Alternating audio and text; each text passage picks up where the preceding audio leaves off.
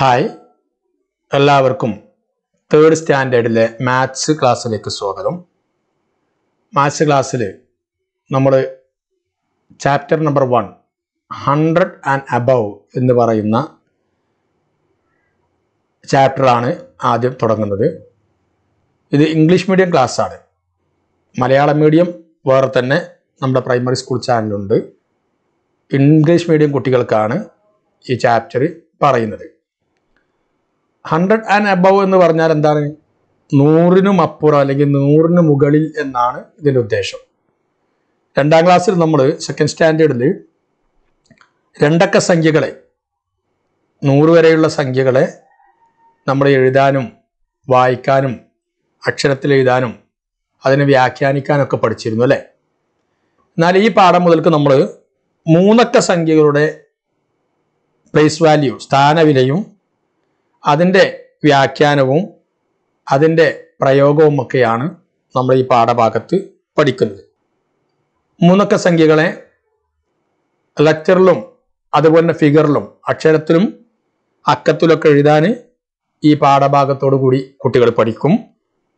അതുപോലെ തന്നെ ആ 3 അക്ക സംഖ്യകളെ പ്ലേസ് വാല്യൂ നോക്കിയിട്ട്, അതായത് സ്ഥാനവിലനുസരിച്ച് വൺസ്, ടെൻസ്, ഹൺഡ്രഡ്സ് ഇങ്ങനെ എഴുതാൻ വേണ്ടി ഇതിൽ പഠിക്കും.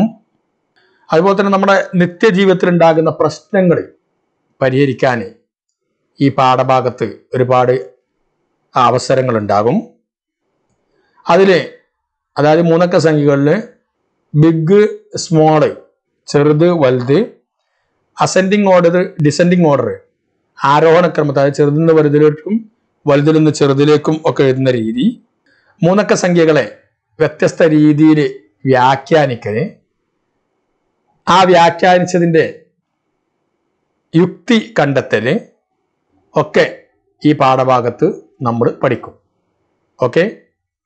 അതുപോലെ തന്നെ നമ്മുടെ നിത്യജീവിതത്തിൽ ആവശ്യമുള്ള നോട്ടുകളും നാണയങ്ങളും, കറൻസികൾ, അതെങ്ങനെയാണ് ഉപയോഗിക്കുക എന്നൊക്കെ ഈ പാഠഭാഗത്ത് നന്നായി പഠിക്കുന്നുണ്ട്. അപ്പോൾ കൂട്ടുകാർ ഈ പാഠഭാഗം പഠിക്കുന്ന സമയത്ത് ഇതൊക്കെ പഠിക്കാനുള്ളതാണ് എന്ന ബോധ്യത്തോടു കൂടി തന്നെ ഈ ക്ലാസ്സിനെ സമീപിക്കണം. ഓക്കെ. അധ്യാപകരോട് അറിയാത്ത കാര്യങ്ങൾ കൃത്യമായിട്ട് ചോദിച്ചറിയണം.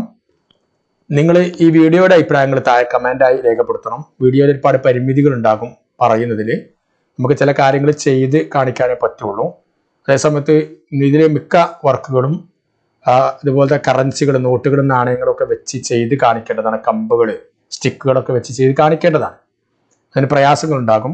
എങ്കിലും നിങ്ങൾക്ക് അറിയാത്ത ഭാഗം നിങ്ങൾ ടീച്ചർമാരോട് ചോദിച്ച് മനസ്സിലാക്കാം. ഓക്കെ, നമുക്ക് ക്ലാസ് ആരംഭിക്കാം. 100 ആൻഡ് അബവ്, 100-നും അപ്പുറം അല്ലെങ്കിൽ 100-ന് മുകളിൽ എന്നാണ്. 100th ആനിവേഴ്സറി, 100-ാം വാർഷികം എന്നാണ് ഇതിൻ്റെ മലയാളം.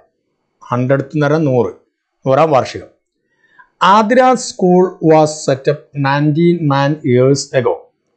ആതിരയുടെ സ്കൂള് ഉണ്ടാക്കിയിരിക്കുന്നത് 99, ഇത് 99, 2 അക്ക സംഖ്യ നമ്മൾ പഠിച്ചതാണ് 2ാം ക്ലാസ് അല്ലേ? 99 years ago, 99 വർഷങ്ങൾക്ക് മുമ്പാണ്. The school is going to celebrate it's 100th anniversary next year. അടുത്ത വർഷം ഈ സ്കൂള് അതിൻ്റെ 100-ാം വാർഷികം ആഘോഷിക്കാൻ വേണ്ടി തീരുമാനിച്ചു. 100th anniversary. Okay. Boxes to collect donations for the school were given to every student. എല്ലാ കുട്ടികൾക്കും ആ വാർഷികാഘോഷത്തിന്റെ ചെലവിനായി ഡൊണേറ്റ് ചെയ്യാൻ, സംഭാവന ചെയ്യാൻ വേണ്ടി ഓരോ ബോക്സ് കൊടുത്തു. After A few days Athira opened her box. കുറച്ച് ദിവസങ്ങൾക്ക് ശേഷം ആതിര അവളുടെ പെട്ടി തുറന്നു. All the coins in the box were 1 rupee coins. അവളുടെ പെട്ടിയിലുണ്ടായിരുന്നത് എല്ലാം 1 rupee കോയിൻസുകളായിരുന്നു. Athira arranged the coins in the box in groups of 10. അവള് എണ്ണാൻ സൗകര്യത്തിന് വേണ്ടി ആ സംഖ്യകളെ ടെൻസിന്റെ ഗ്രൂപ്പുകളായിട്ട് മാറ്റി. ഇത്രയുമാണ് നമ്മൾ പറയുന്നത്. നമ്മളിത് ഒന്നുകൂടി വായിച്ച് നോക്കണം. എന്നിട്ട് ഇത് കുട്ടികൾക്ക് ആദ്യമായിട്ട് ക്ലാസ്സിൽ വരികയാണ്, 3ാം ക്ലാസ്സിലെ മാത്സ് തുടങ്ങുകയാണ്. അപ്പോൾ ഈ ഭാഗം മനസ്സിലാക്കുന്നതിന് വേണ്ടി ധാരാളം വിശകലന ചോദ്യങ്ങൾ നിങ്ങൾ ചോദിക്കേണ്ടതുണ്ട് കുട്ടികളോട്. ഇത് ആരുടെ സ്കൂളാണ്? ആതിരയുടെ സ്കൂളിൽ. ആതിരയുടെ സ്കൂളിൽ എന്താണ് പരിപാടി? അവിടെ 100th ആനിവേഴ്സറി 100ാം വാർഷികം ആഘോഷിക്കുകയാണല്ലേ. എത്ര വർഷം മുമ്പാണ് ആതിരയുടെ സ്കൂൾ ഉണ്ടാക്കിയത്? 99 years ago, 99 വർഷം മുമ്പാണ് ഉണ്ടാക്കിയത്. ആ വാർഷികത്തിന് പണം സമ്പാദിക്കാൻ അവരെന്താ ചെയ്തത്? എല്ലാ കുട്ടികൾക്കും ഓരോ ബോക്സ് കൊടുത്തു, വീട്ടിൽ കൊണ്ടുപോയി വെക്കാൻ വേണ്ടി അല്ലേ. അതായത് എല്ലാ കുട്ടികൾക്കും കൊടുത്തു. എന്നിട്ട് ആതിരയുടെ ബോക്സ് അവൾ എന്ത് ചെയ്തു? വീട്ടിൽ കൊണ്ടുപോയി വെച്ചു. ആതിരയിൽ പൈസ ഇട്ടു. എത്ര രൂപയുടെ കോയിൻസ് ആട്ടത്? 1 രൂപയുടെ കോയിൻസ് ആണുള്ളത്. അത് എണ്ണാൻ വേണ്ടി അവൾ എന്താ ചെയ്തത്? അവൾ കൂട്ടങ്ങളാക്കി ആ കോയിൻസിനെ മാറ്റി, ഗ്രൂപ്പുകളാക്കി മാറ്റി. ഇതേ പ്രവർത്തനം നമ്മൾ 2ാം ക്ലാസ്സിലെ ആദ്യത്തെ പാഠത്തിൽ നമ്മൾ ചെയ്തിരുന്നു അല്ല. ഗൂസ്ബെറി നെല്ലിക്ക പെറുക്കിയ സമയത്ത് നന്ദനയും ആ ടൗണിൽ നിന്നും വന്ന് നെല്ലിക്ക പെറുക്കുന്ന സമയത്ത് ആ നെല്ലിക്ക എണ്ണാൻ വേണ്ടി അവർ ടെൻസിന്റെ കൂട്ടങ്ങളാക്കി മാറ്റിയിരുന്നു. ഈ പ്രവർത്തനം തന്നെയാണ് ഇവിടെയും തുടങ്ങുന്നത്. ഓക്കെ, ഇനി ചോദിക്കുകയാണ്, how many groups of 10 could she make? 10ന്റെ എത്ര ഗ്രൂപ്പുകളാണ് അവൾ ഉണ്ടാക്കിയത്? എത്ര കൂട്ടങ്ങളാണ് ഉണ്ടാക്കിയത്? നോക്കൂ, ഇത് കോയിൻസ് 10ന്റെ ഒരു ഗ്രൂപ്പാണ്. അങ്ങനെ എത്ര ഗ്രൂപ്പുകളുണ്ട്? 1 2 3 4 5 6 7 8 9. ഇത് 10ന്റെ ഗ്രൂപ്പ് ആണോ? അല്ല. കാരണം എന്താ, അവിടെ ഒന്ന് കുറവുണ്ടല്ലോ, എണ്ണി നോക്കിയാൽ മതി. ഇത് 9 ഉള്ളൂ, 10 ഇല്ല. അപ്പൊ 10ന്റെ എത്ര ഗ്രൂപ്പ് അവിടെ ഉള്ളത്? 9 ഗ്രൂപ്പ്. എത്രയാണ്? 9 ഗ്രൂപ്പ്, 9 ഗ്രൂപ്പ്. ആ 9 എന്ത് ചെയ്യണം? ഈ ബോക്സിൽ എഴുതണം. ക്ലിയർ അല്ലേ? ഇനി how many coins were there all together? അങ്ങനെയാണെങ്കിൽ ആകെ കോയിൻസ് എത്ര ഉണ്ട്? ഇവിടെ നോക്കൂ, 9 10ന്റെ കൂട്ടങ്ങൾ, 9 10 ഗ്രൂപ്പ്സ്. 9 10 ഗ്രൂപ്പ്സ് ആകുമ്പോൾ എത്ര ഉണ്ടാവും? അത് 9 10കൾ ചേർന്നാൽ എത്രയാണ്? 9 10കൾ ചേർന്നാൽ എത്രയാണ്?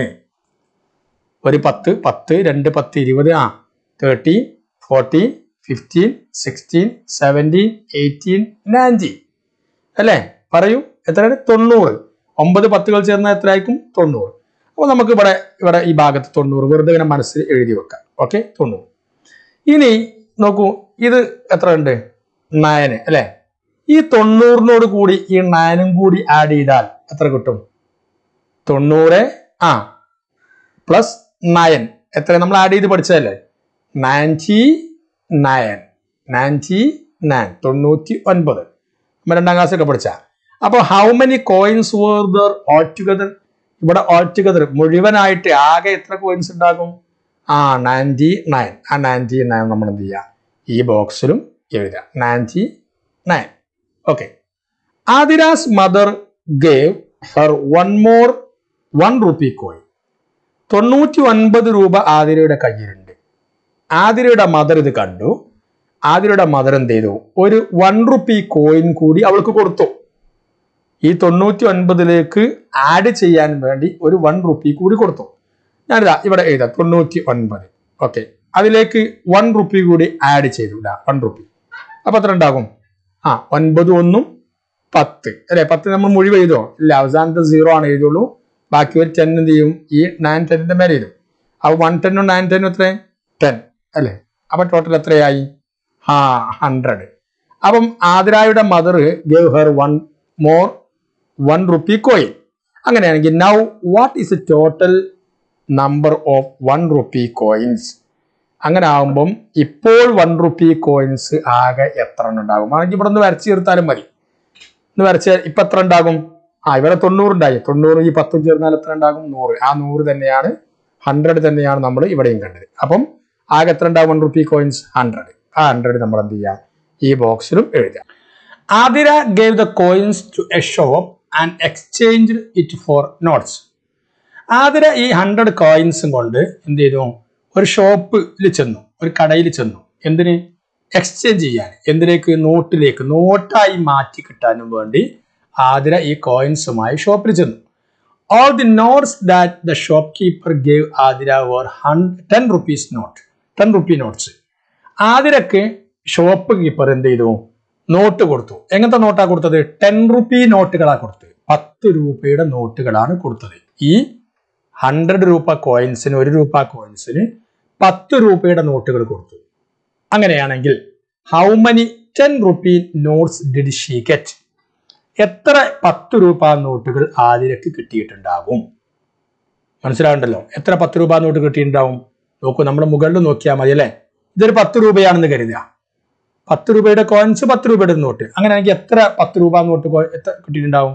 1, 2, 3, 4, 5, 6, 7, 8, 9 and 10. ഇത് അമ്മ കൊടുത്ത 1 rupee കോയിൻ വെച്ച് 10 ആക്കിയിട്ടുണ്ട്. അപ്പൊ എത്ര 10 രൂപ നോട്ടുകൾ കിട്ടിയിട്ടുണ്ടാവും? 10 rupees നോട്ട് കിട്ടിയിട്ടുണ്ട്. 10 rupees നോട്ട് കിട്ടിയിട്ടുണ്ടാവും അല്ലെ. അപ്പൊ എത്ര കിട്ടിയിട്ടുണ്ടാവും? 10. മനസ്സിലാവുണ്ട്? പറഞ്ഞത് മനസ്സിലാവില്ല അല്ലെ. 10 ഗുണിക്കണം 10 അല്ലെങ്കിൽ 10 പ്രാവശ്യം 10 കൂട്ടിയാൽ എത്രയായിരിക്കും? 100 ആയിരിക്കും. അപ്പൊ 10 നോട്ടുകൾ കിട്ടിയിട്ടുണ്ടാവും. How many 10 rupee notes did she get? Okay, clear ആണല്ലോ. അപ്പൊ നോക്കൂ, ഈ കോയിൻസുകളെ നമ്മൾ എന്ത് ചെയ്തു? കൂട്ടങ്ങളാക്കി, 10ന്റെ കൂട്ടങ്ങളാക്കി, അത് എത്ര ഉണ്ട് കണ്ടെത്തി, അതിനെ നോട്ടാക്കി മാറ്റി. ഓക്കെ, ഇനി നോക്കൂ, ഇവിടെ ഒരു കുട്ടി ഒരു കാര്യം പറയുന്നുണ്ട്. To make 100 where should I put the bead? ഇവിടെ ഒരു അബാക്കസ് വെച്ചിട്ടുണ്ട്. അബാക്കസിൽ പ്ലേസ്മെന്റ് നോക്കൂ, പ്രൈസ് വാല്യൂ നോക്കൂ. 1, 10, 100. നമ്മൾ 1ഉം 10ഉം ആയിരുന്നു ഇതുവരെ 2ാം ക്ലാസ്സിൽ പഠിച്ചിരുന്നത്. ഇപ്പോൾ ഒരു പ്ലേസ് വാല്യൂ കൂടി അധികം വന്നു, 100 അല്ലെ. 1, 10, 100. ഇനി കുറച്ചുകൂടി കഴിയുമ്പോൾ 4ാം ക്ലാസ് വരുമ്പോൾ 1000 നിങ്ങൾ പഠിക്കും കേട്ടോ. ഇപ്പൊ 100 വരെ പഠിച്ചാൽ 1, 10, 100. ഇനി എന്താ പറഞ്ഞത്? ഇവിടെ 1ൽ എത്ര ബീഡ്സ് ഉണ്ട് നോക്കിയാ? 1, 2, 3, 4, 5, 6, 7, 8, 9. 9 ബീഡ്സ്. 10ലോ 1, 2, 3, 4, 5, 6, 7, 8, 9 അല്ലെ. ഇപ്പൊ ഇവിടെ 99 ആണ്. 9, 10, 90. ഇവിടെ 9, 99 നമ്മൾ മുകളിൽ എഴുതി. ഇനി 100 തേക്കാൻ 1 ഇവിടെ വെക്കുക എന്നുള്ളതാണ്. 2 രീതിയിൽ വെക്കാം. എന്താ ചെയ്യേണ്ടത്? ഈ വൺസിന് എടുത്ത് മാറ്റാം. എന്നിട്ട് പകരം ഒരു 10ന്റെ ഒരു ബീഡ് 10ൽ കൊണ്ടുവയ്ക്കുക. അപ്പൊ 10 tens ആവും. 10 tens എത്ര ആകും? 100 ആകും. ക്ലിയർ അല്ലേ? മനസ്സിലാവുണ്ടല്ലേ? അല്ലെങ്കിൽ ഇത് രണ്ടും എടുത്ത് മാറ്റിയിട്ട് ഒരു 100ന്റെ സ്ഥാനത്ത് എന്ത് ചെയ്യാം? ഒരു ബീഡ് കൊണ്ടുപോയി വെക്കുക. അപ്പോഴും 100 ആകും. ഓക്കെ, അത് പറഞ്ഞു എന്ന് മാത്രം കേട്ടോ. ഇനി താഴേക്ക് types of notes. Type of notes വായിക്കാം. In how many vase can 100 1 rupee coins be changed to notes? ഏതൊക്കെ രീതിയിൽ ഈ 100 1 rupee കോയിൻസിനെ നോട്ടാക്കി മാറ്റാം എന്നാണ് പറയുന്നത്. 100 1 rupee കോയിൻസിനെ ഏതൊക്കെ രീതിയിൽ നോട്ടാക്കാം? ഒരു ഉദാഹരണം കൊടുത്തിട്ടുണ്ട്. ഈ all the notes R 50 rupee not. ഈ 100 രൂപ കോയിൻസിനെ 50 രൂപയുടെ നോട്ടാക്കുക, 50 രൂപയുടെ നോട്ടാക്കുകയാണെങ്കിൽ then how many notes will be there? എത്ര നോട്ടുകൾ ഉണ്ടാകും എന്നാണ് ചോദിക്കുന്നത്. അതിന് മുമ്പായിട്ട് നമുക്ക് ഈ 50 രൂപ നോട്ടിനെ നമുക്ക് ഒരു ചാർട്ട് വരച്ച് അതിലേക്ക് എഴുതിയാൽ എങ്ങനെ ഉണ്ടാകും? നമുക്കത് നോക്കാം. ഞാൻ ബോർഡിൽ നോട്ടുകളെ സംഖ്യയാക്കി മാറ്റുന്ന രീതി പറഞ്ഞിട്ടുണ്ട്. നോക്കൂ, ഇത് 1, 2, 5, 10, 20, 50. ഇതെന്താണ്? ഇത് നോട്ടാണ്. 1 രൂപയുടെ നോട്ട്, 2 രൂപയുടെ നോട്ട്, 5 രൂപയുടെ നോട്ട്, ഇങ്ങനെ. അതിനെ 100 ആക്കി മാറ്റുന്ന ഒരു രീതി ഇവിടെ എഴുതിയിട്ടുണ്ട്. അപ്പൊ നോക്കൂ, 50ന്റെ 1 രൂപ, 20ന്റെ 1 രൂപ, 10ന്റെ 2 രൂപ, 5ന്റെ 2 രൂപ. ഇത് ചേർന്നാൽ 100 ആയി മാറും. 2, 5, 10 അല്ലെ. 2, 10, 20, 10, 20, 30, 1, 20, 20, 30, 20, 50, 1, 50, 50, 50, 50, 100. ക്ലിയർ ആണോ? ഇതുപോലെ നമുക്ക് എന്ത് ചെയ്യാം? ആ നേരത്തെ പറഞ്ഞ കോയിൻസിനെ തുകയാക്കി മാറ്റി എഴുതുന്ന രീതി ഇതുപോലെ കള്ളി വരച്ച് നോട്ട് ബുക്കിൽ നമുക്ക് എഴുതി നോക്കാം. ഉദാഹരണത്തിന് നോക്കൂ, 50ന് 50 രൂപ നോട്ടുകളാണെങ്കിൽ എത്ര ഉണ്ടാവും നോക്കി. ഞാൻ 2 എന്ന് എഴുതി നോക്കുക കേട്ടോ. 2 50 ചേർന്നാൽ എത്ര ഉണ്ടാകും? 100 ഉണ്ടാകും. 50 + 50, 50 + 50 എത്ര? 100. വളരെ സിമ്പിൾ അല്ലേ? 100. ഇനി ഞാൻ 10 എടുക്കുകയാണ്. 10ന് നമ്മൾ എത്ര 10 ചേർന്നാലും 100 കിട്ടും? 10 ചേർന്നാൽ 100 കിട്ടും അല്ലെ. അതിന് പകരം ഞാൻ 5 10 എടുക്കുകയാണ്. 5 10 ഉണ്ടാവും? 50 ഉണ്ടാവും അല്ലെ. 5 10. പിന്നെ ഞാൻ ഒരു 50 കൊടുക്കുകയാണ്. 5 10 50, ഒരു 50 50. അപ്പൊ 50 50 എത്രയാണ്? 100 ആയി. മനസ്സിലാവുണ്ടോ പറഞ്ഞത്? ഇല്ല. ഇങ്ങനെ നിങ്ങൾക്ക് ചാർട്ട് എഴുതി കുട്ടികൾ എളുപ്പത്തിന് വേണ്ടി ഇങ്ങനെ ചാർട്ട് എഴുതി നിങ്ങൾ കാണിച്ചു കൊടുക്കുക. അതൊരു രീതിയാണ്, ഇത് കുഴപ്പമൊന്നുമില്ല, ഇങ്ങനെ ചെയ്യാം. എന്നിട്ട് നിങ്ങൾ ഇതാ ഈ ബോക്സിൽ ഇതുപോലെ എഴുതാം. ഓക്കെ, ഇവിടെ ചോദിച്ചാൽ എന്താണ് 50 രൂപ നോട്ടുകളാണെങ്കിൽ എത്ര ഉണ്ടാവും നോക്കുക. നമുക്കിത് എഴുതി നോക്കുക. 50 പ്ലസ് 50 എത്രയാണ്? 100 ആയിരിക്കും. സിമ്പിൾ അല്ലേ? 50 പ്ലസ് 50. അപ്പൊ എത്ര നോട്ട്? 250 rupee notes. എത്ര? 250 റുപ്പീസ് നോട്ട്സ്. ഇനി ആ 20 ആകുകയാണ്. 20 കൂട്ടി നോക്കുക അല്ലെ? ആഡ് ചെയ്ത് നോക്കുക. 20 പ്ലസ് 20 40 ആയി, പ്ലസ് 20 60 ആയി, പ്ലസ് 20 80 ആയി, പ്ലസ് 20 100. ഇപ്പൊ 100 ആയി. നോക്കൂ ഇല്ലേ? 20 പ്ലസ് 20 പ്ലസ് 20 പ്ലസ് 20 പ്ലസ് 20 5 പ്രാവശ്യം 5 ടൈംസ് നമ്മൾ 20 ആഡ് ചെയ്തപ്പോൾ 100 കിട്ടി. അപ്പൊ എത്ര 20 റുപ്പീസ് നോട്ട് ഉണ്ടാവും? 1 2 3 4 5 20 റുപ്പി നോട്ട്സ്. ക്ലിയർ ആണോ? ക്ലിയർ അല്ലേ? ഓക്കെ. അങ്ങനെ തന്നെ നമുക്ക് 10ന്റെ ചെയ്യാം, 10ഉം 5ഉം കൂടി ചെയ്യാം അല്ലേ? അങ്ങനെ നിങ്ങൾ എന്ത് ചെയ്യുക? വ്യത്യസ്ത രീതിയിൽ ഇങ്ങനെ സംഖ്യകൾ എഴുതിയിട്ട് ഇവിടെ പൂർത്തിയാക്കിയിട്ട് ടീച്ചർക്ക് കാണിച്ചു കൊടുക്കുക. ക്ലിയർ ആണല്ലോ അല്ലേ? കൂട്ടുകാരെ, ഇന്ന് നമ്മൾ പ്രാഥമിക പ്രവർത്തനം എന്നുള്ളതൊക്കെ എൻട്രി പ്രവർത്തനങ്ങൾ എന്നുള്ള നിലക്ക് 2ാം ക്ലാസ്സിൽ നമ്മൾ പഠിച്ച 2 അക്ക സംഖ്യകളോട് താരതമ്യം ചെയ്യുന്ന രീതിയിലുള്ള പ്രവർത്തനമാണ് നമ്മൾ ഈ ഭാഗത്ത് പറഞ്ഞത്.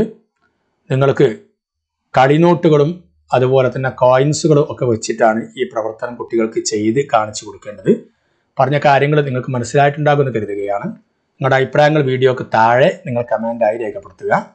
നിങ്ങൾക്ക് ഇതിൻ്റെ തുടർഭാഗങ്ങൾ ലഭിക്കുന്നതിന് വേണ്ടി നിങ്ങൾ സബ്സ്ക്രൈബ് ചെയ്യണം ചാനൽ, ബെൽ ബട്ടൺ അമർത്തണം. ഓൾ എന്നുള്ളത് കൂടി നിങ്ങൾ ക്ലിക്ക് ചെയ്താൽ ഞാൻ ഇതിൻ്റെ എല്ലാ സബ്ജക്റ്റിൻ്റെ ഉണ്ടാവും കേട്ടോ. 3ാം ക്ലാസ്സിലെ എല്ലാ വിഷയങ്ങളും 4ലെ എല്ലാ വിഷയങ്ങളും ഒക്കെ ഉണ്ടാവും.